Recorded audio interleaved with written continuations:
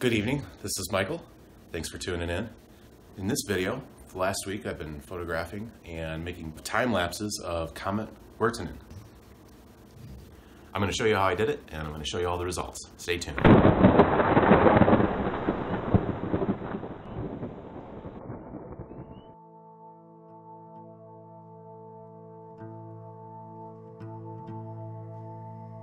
Well, good evening. It's Thursday, December 13th, and I'm driving out to the middle of frickin' nowhere. Story of my life. Seems to be a thing I like to do. It is today the peak of the Geminid meteor shower, but that's not really what I'm after this time. I got my fill of that last year. I got a fill of Perseids earlier this year. Today and over the weekend that's upcoming, we can see Comet 46P Wirtanen. This is one of the closest approaching comets in a very long time. Certainly one of the 10 closest in, I don't know, the last 100 years or the space age. I'm not sure what clickbaity statistic we're using right now. I just turn on a camera and I start talking and spend a lot of time editing and trying to make sense of what I just rambled on about.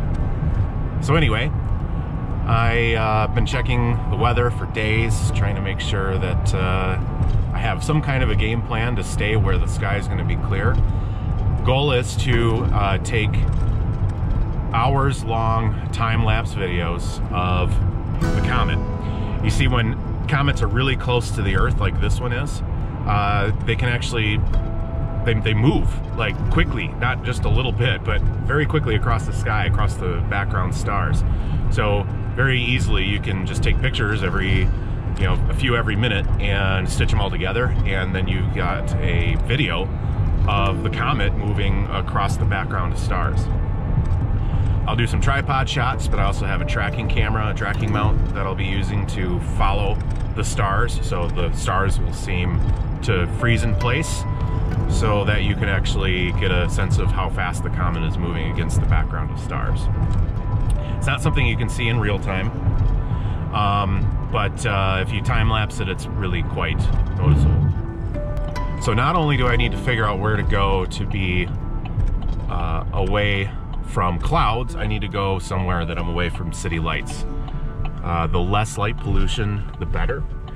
There are plenty of really good tools out there for figuring out where to go in order to avoid light pollution. I'll post some links in the description, and I'll also be, probably throughout this video somewhere, I'll show you what that looks like, what some of those tools look like. Now, each day this weekend is going to be a little bit more interesting than the last because the comet is getting closer and closer to Earth, which means it's getting brighter, but also getting bigger in the viewfinder. Degrees of sky is concerned, or arc minutes of sky, the size of the comet is bigger than what the full moon looks like in the sky. So, in fact, the comet is quite large when you consider its atmosphere.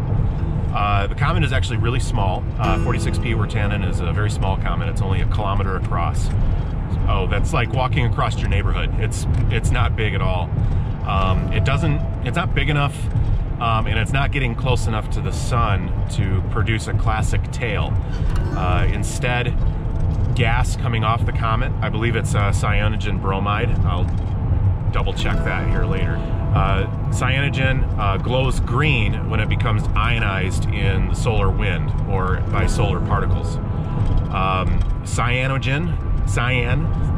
is a greenish blue, and it turns out that cyanogen has that name because it produces a green glow when it's struck by solar wind or some sort of ionizing electrical field. So I'm driving out of town. I am gonna go about, I don't know, half an hour outside of town. Where I live, I only have to go about 30 to 40 miles, and I'll go from a red zone, a red light pollution zone, to a dark blue, which is it doesn't seem like it, but that's a massive improvement. The difference is being able to see a few familiar constellations, like you can kind of pick out Orion and you can pick out the Big Dipper, to being able to see tens of thousands of stars. It's a monumental difference. It makes all the difference in the world when you're doing night sky photography or just enjoying the sky with your own eyes or through a telescope or with a pair of binoculars. Comet 46P Wirtanen is what they consider naked eye visible, but I think it's only in principle that it's really naked eye visible. The magnitude of the comet, that's how much light it's giving off, is the sum total of the entire comet and its atmosphere, its nucleus, its the green cyanogen atmosphere that's coming off of the comet. All of that combined has a equivalent brightness to a third magnitude star. Now, a third magnitude star is fairly easy to pick out. It's some of the more dim stars in the Big Dipper, for example. When it's diffused like this, when it's spread out, it's not really quite that visible. In fact, you can't even see the green color with your own eyes. It's too dim. But through a pair of binoculars, you can see all that. And if you photograph it, you can see that. Now, I did mention that it's the Geminid meteor shower right now as well. If I'm lucky enough, while I'm photographing the comet, I might see a Geminid meteor streak on by the viewfinder. That'd be great. That'd be awesome. Here's a meteor generated by the dust from the tail of a comet with a comet in frame. It's sort of a neat little juxtaposition, if you will. Okay, so I'll just keep driving. I'll get into position, get these lights off so I can see well, and I'll see you when I get out there.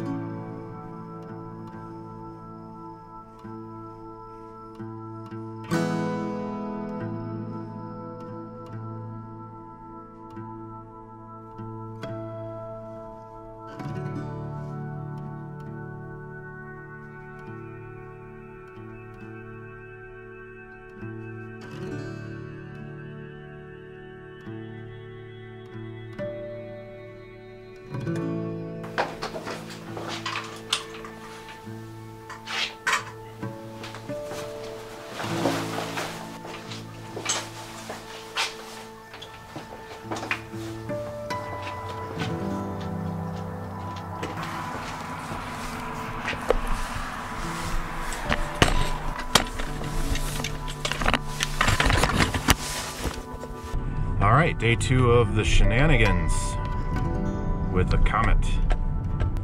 All right, yesterday I got started a little later. It was probably about 9:30 when I started recording some time-lapse photos.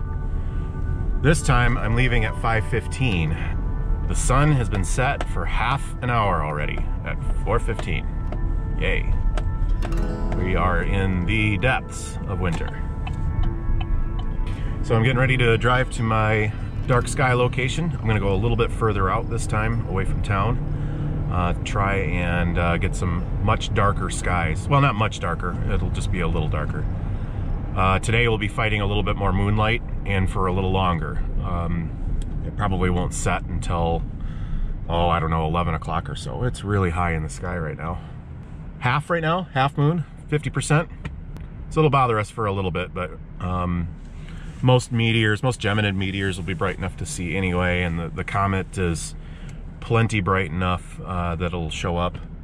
In fact, yesterday, once the moon had almost completely set, I was able to see the comet naked eye this time. It's faint, very faint. So the comet is now naked eye visible, just ever so slightly. I could see it once the moon went down, and by using averted vision. Averted vision means that you don't look directly at the faint thing that you're trying to see. You look just offset from it. For whatever reason, and this has to do with the cones and rods in your eyes, but for whatever reason, those rods, they pick up light a little better just around the very center of your field of vision for some reason. Yesterday I got some narrow angle shots and some wide angle shots, a bunch of which I ruined.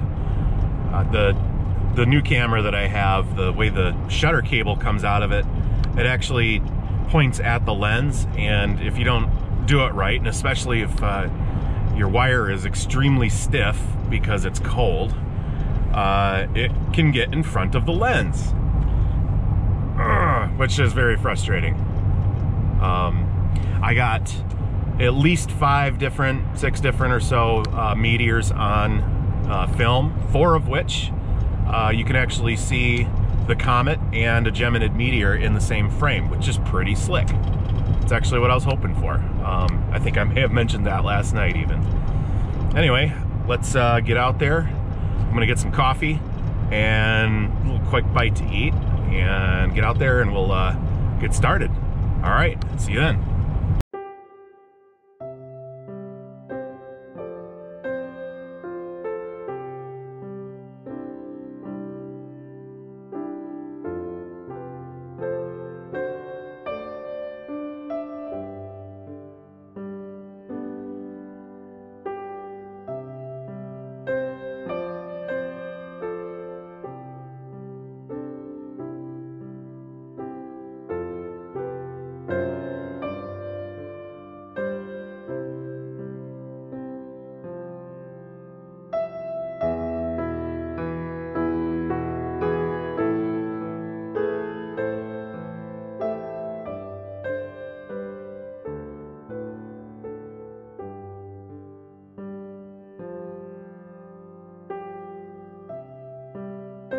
This is far from my first attempts at astrophotography. In fact, for a number of years I operated an observatory in my backyard. For example, here's M45, the Pleiades, taken through an 80mm refractor.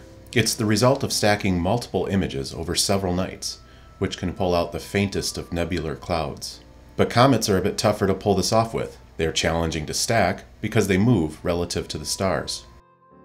Over the last decade, I've photographed a half-dozen comets, and here's a few of those examples. Wirtanen isn't the biggest, and it isn't the brightest of these. Pan-STARRS, from 5 years ago, was definitely the most impressive. But for what Wirtanen lacks in size and brightness, it makes up for in speed. Its close approach to Earth is what really makes that possible. All right, it's my 3rd day going at this. It's actually starting to get old. Probably the 5th or 6th time I've been out. 3rd day in a row, 3rd evening in a row. It's a little bit after 9 o'clock, and this time I've got both cameras on the tracking mount. Being out in the cold, it's all about staying warm. Wear gloves if you've got them.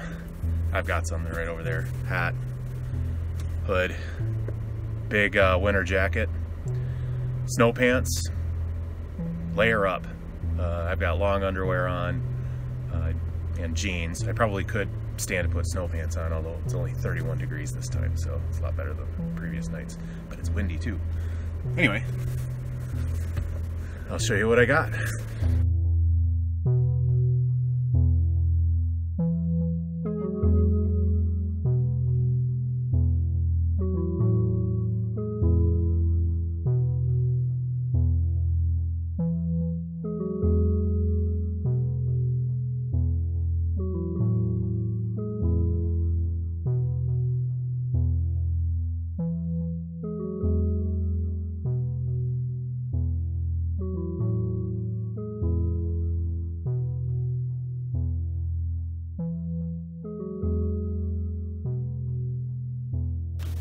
Okay, right here is the iOptron Skyguider Pro, and it is a tracking mount. There's a little motor in here that slowly turns this apparatus on an axis. This axis needs to be pointed directly at the North Celestial Pole, which is very close to Polaris. There's a little telescope inside of it that you can look through to help you line it up with Polaris. And then on the top and bottom, you can mount cameras. There's several different configurations this will work. You can put a telescope on top and a camera. You can put 2 cameras on it. You can do just a single camera. So I'll show you what that looks like.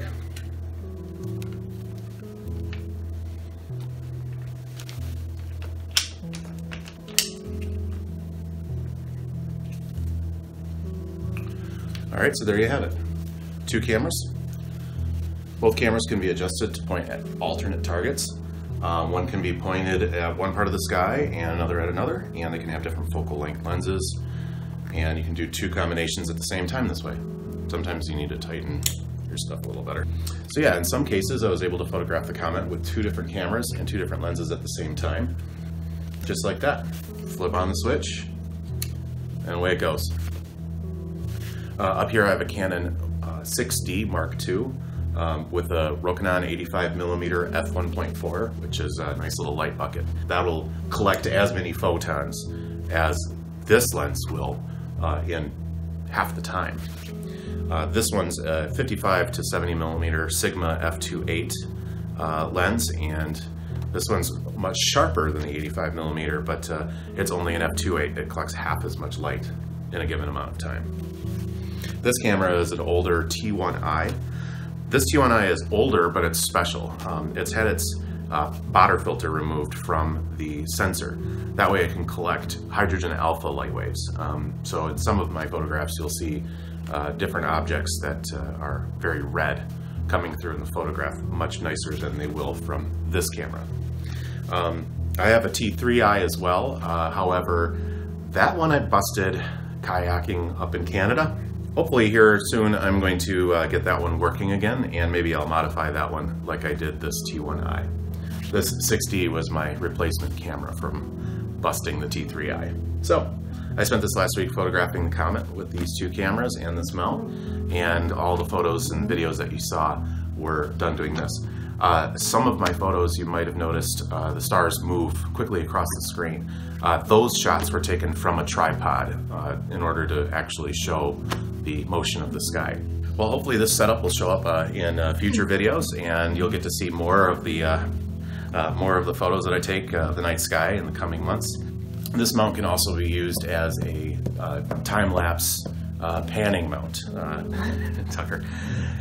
This can be used as a time-lapse panning mount. All you have to do is lay it down flat and it'll spin around. You attach a camera in a normal orientation, and the camera will track across the horizon at whatever you're trying to time lapse.